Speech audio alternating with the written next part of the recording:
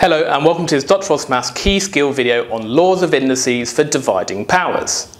Now this whole thing, the x to the 10, is known as a power, and this x squared here is a power, so we're dividing a power by a power. So remember, it's the whole thing here that's known as the power, that x is known as the base, and that 10 is known as the index or the exponent. Now the rule is, when we divide a power by a power, we subtract the indices.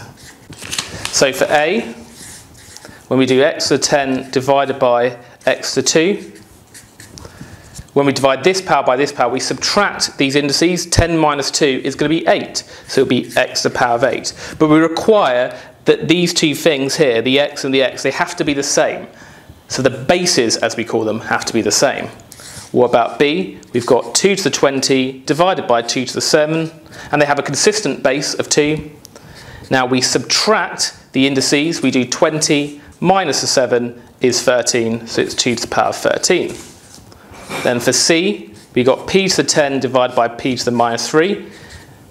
We still subtract the indices. So we do 10 minus minus 3. Now when we do 10 minus minus 3, remember when we subtract a negative, we add. So we end up doing 10 plus 3, which is 13. So it'd be p to the 13. So that is a trick question there, so be careful.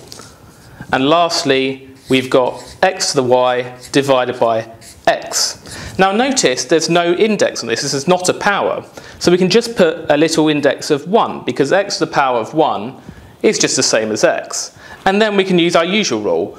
We're dividing two powers, so we can subtract the indices. So we can do y minus 1, which doesn't simplify at all, it's just y minus 1. And that will be the answer.